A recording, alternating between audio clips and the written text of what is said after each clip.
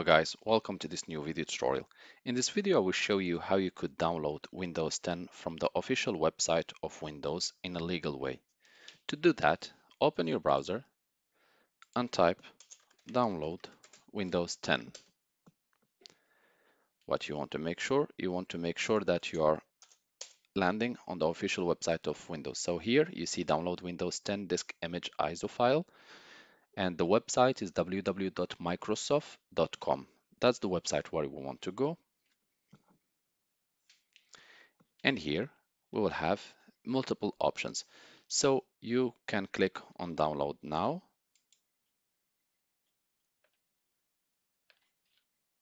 So next step, once the media creation tool has been downloaded, click on it to run. It's a small tool and Windows will ask you if you really want to allow the application to make changes. You might want to say yes. Let's see. Where is our application? As you can see, the application started running. We have seen the logo for a few seconds, and now the window of the creation tool will start.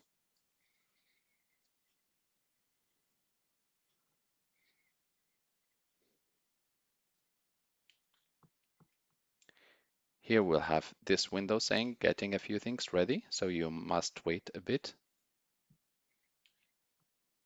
At this stage, the application will ask you if you really want, or let's say it will ask you about the data usage applicable notice and license terms. So I invite you to read through and then click accept if you accept so that you can proceed.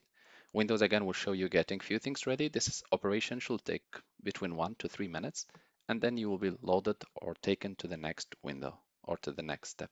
So at this stage, you will be asked if you want to upgrade this PC. Just click Create Installation Media and click Next. Use recommended settings options. You can untick this one and choose the language which you want to use. English United Kingdom, what's our language? Windows 10. And here you want to make sure what is the version which you want. There is the 32-bit and there is the 64-bit. If you want to use it for currently used lab computer under Windows 7 or Windows 8, all what you need to do, go to your search tab and type dxdiag and hit enter.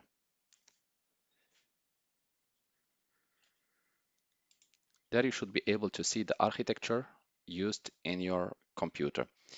If you want to use it for a newly bought computer where it's not stated, just check the box and you should be able to see if it's a 64 based computer or 32, even though most modern computers are now 64.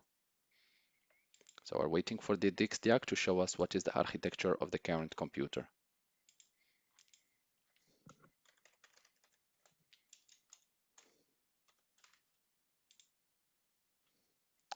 So here I have an HP computer, blah, blah, blah, and the operating system, Windows 10 Professional. You might see Windows 7 or Windows 8, and you will see either 64-bit or 32-bit. So you want to make sure to use the correct one. Or just read on the box and you will be able to see what is architecture. For now, I will click Next. And here I want an ISO file. I will click Next. And I will choose a location where to save my file. Downloads. And I will try to save it here, and I will click Save, and the operation will start.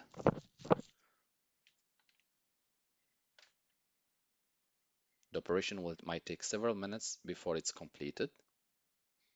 So in the meantime, I had just finished downloading and I clicked finish on the app, but it was too quick. Now let's go to the download file since there is no more steps to follow. And here you will have Windows as an ISO file, which you can use for running under a virtual machine or burning it into an SD card, USB flash drive, and then installing it in an empty computer or in a Windows computer. Thank you guys for watching and talk to you soon in a new video tutorial.